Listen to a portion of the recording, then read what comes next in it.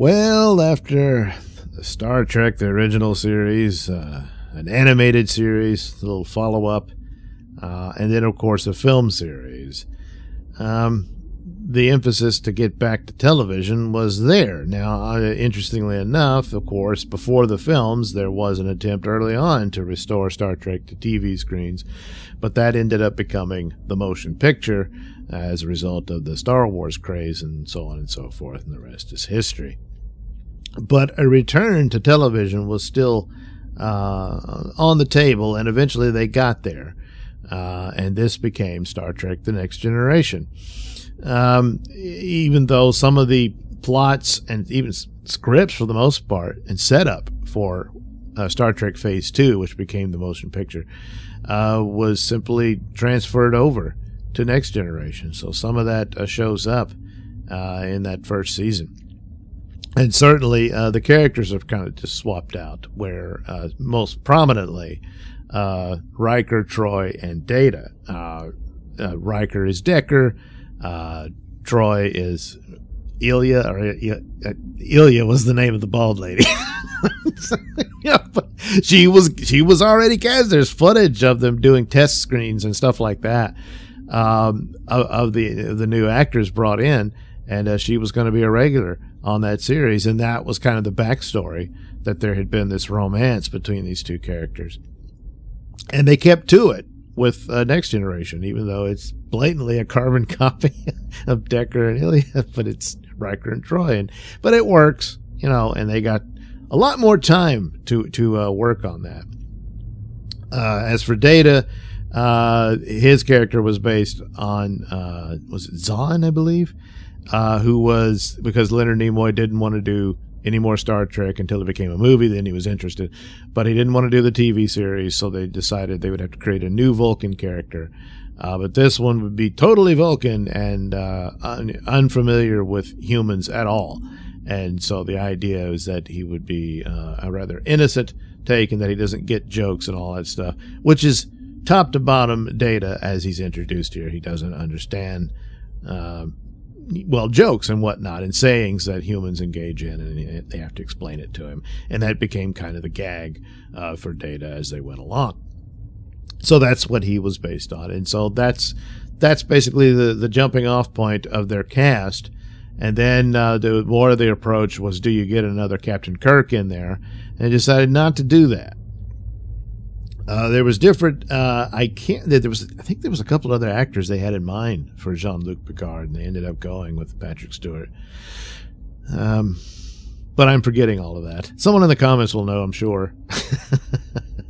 And the whole approach, certainly his physical appearance, they didn't fit him with a toupee or anything. They said, no, just go ahead. And the idea is, hey, wouldn't they have a cure for baldness in the future? Well, maybe. But it's also that they're supposed to be more evolved than us, which is difficult to depict. I mean, how do we know? But the attitude being that the aesthetic didn't matter as much to them. But then you get into stories about, the romance and sexuality and attraction and all that. And so, but then that's just Picard. He didn't care. He doesn't have time to worry about restoring his hair. So, whatevs. It doesn't matter. I suppose they could have just made him an alien, that they were naturally bald or something. But they wanted him to be a human, So anyway, there you go. That's the deal. But it's also a different approach. And that I think Roddenberry said he kind of split up the personalities of Kirk and Spock between Picard and Riker, and that Riker is certainly, appearance-wise, kind of has more of a Kirk. He's certainly a ladies' man. All the women are checking him out when he comes on the show, and all of that type of stuff. Whereas Picard is bereft of a lot of that, and very strict and by the book type guy. And he uses a lot of there are some, and at the outset, I'm not a fan of the first two seasons of Next Generation. I think they're very, very bad. Conceptually, they're strong in sci-fi concept and whatnot. But I have far more greater appreciation for it now due to the current state of Star Trek that followed it. So yes, boy, it wasn't so bad now that I'm rewatching it. But some of the approaches they did was actually pretty smart to not be a carbon copy of the original series, even though a lot of the aspects were there. They went back to the color scheme of uniforms, that sort of thing. Even the updated Enterprise is more closer, just with, the red lights on the nacelles and stuff like that, whereas seemed to be abandoned for the movies. And so a lot of things like that. And then just in this first episode, they go to a planet, and it's very much, the stage set very like they did in the old show. But hey, like I always say, it's an alien world. What do you know? How do you know what it's going to look like? So, but it's an important episode for the lore of Next Generation because it sets up quite a bit. First of all, it gives you a tour of the new ship. It shows you the splitting of. They do that with the saucer section with the rest, which is something they wanted to do in the original series. They just didn't have the capability of depicting that to look right, So they just never did it.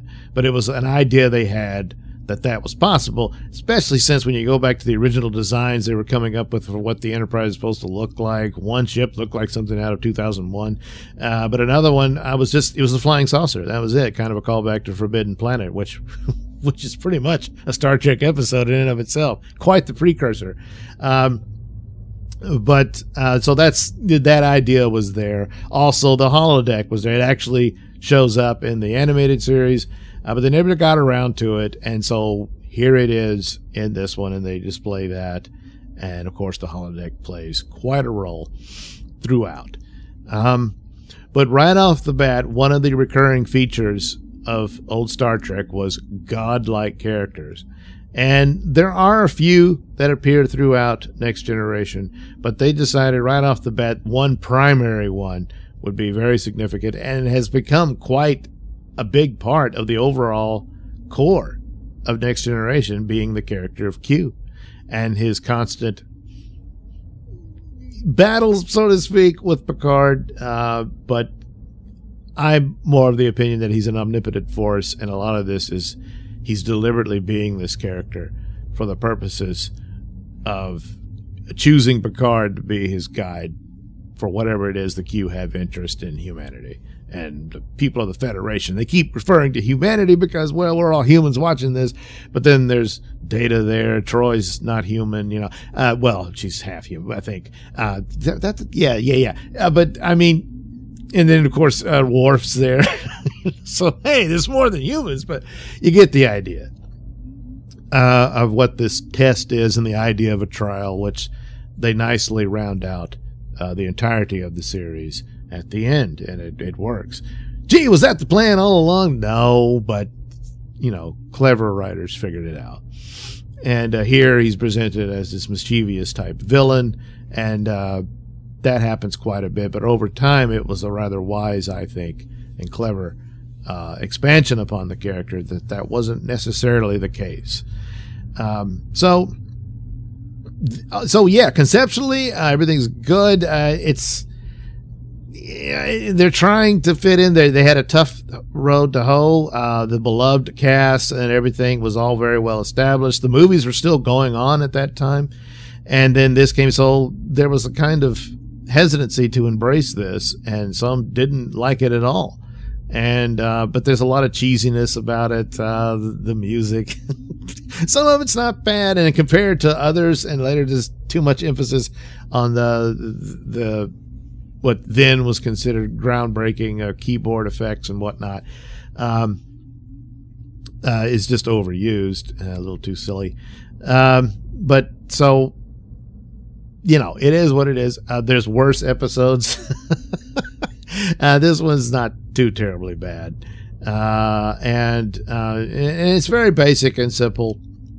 The overall thing is introducing this Q character who is putting them on notice that they're being watched by this and tested as to what happens in this particular mission where they go to the Farpoint planet, and oh no, there's something going on. Some giant ship comes up and attacks what's going on, what's the deal. Turns out the power source of this society is some trapped alien entity that they've used for their own ends, and its mate has shown up to rescue it, and Picard ends up siding with the strange alien entities, which turn out to be some sort of half flying saucer, half jellyfish, and they get together, blue and pink, which suggests binary. Well, it was their time, they didn't understand. But anyway, so they get together, and they don't get it on in front of everybody on the view screen, but I can imagine that probably happened somewhere else. They wanted some privacy. So anyway, there you go. And even as Q is kind of edging them on to just go ahead and destroy everything. But they did. And I think that's meaning that Picard passed the test in there. And then a lecture on the guy who should have known better, but didn't. So you wrap it up like that. And they've established certain aspects of the personalities and all of that. You get a nice little scene with DeForest Kelley playing an old Dr. McCoy. And that's it for Dr. McCoy. That's the last time you'll see him in a Star Trek TV show. I mean, there was the movie still going on, but that's the goodbye to Dr. McCoy. And the other cast are fleshed out there. And... for what it is, it's not too bad. There, like I said, there's other episodes and things, but have far more fondness for it. I guess it say it aged well and all of that. Is it on par with The Cage or Where No Man Has Gone Before? No, it's not. Those were far more exciting and certainly in The Cage, far more interesting. So what are you going to do? But you got to start somewhere, and that's kind of what they started with it, and grew into their own and became an impressive sci-fi series and a respected and beloved part for Star Trek. And for a lot of people, younger people, this was Star Trek too. This is their experience with it. But it kept unto itself. Forget about the films, and certainly the Picard series and all that just doesn't count. Left to that, it's pretty good, and that's the only way to look at it. But anyway, what are you gonna do? So there was Encounter at Farpoint, and the real encounter was, of course, with Q, who, for the most part, even though he's a recurring character, he's almost a member of the cast at the right off the bat. But it is an interesting thing that, yes, godlike characters were constantly showing up, and there's a few others, but it was interesting they decided to the main godlike character for Star Trek The Next Generation would be Q. So for that, and quite a few other reasons within the episode, it's not something you just ignore. Just jump to season 3 and start from there. There's some significant elements for the Next Generation lore that began at the beginning for Star Trek The Next Generation in Encounter at Farpoint.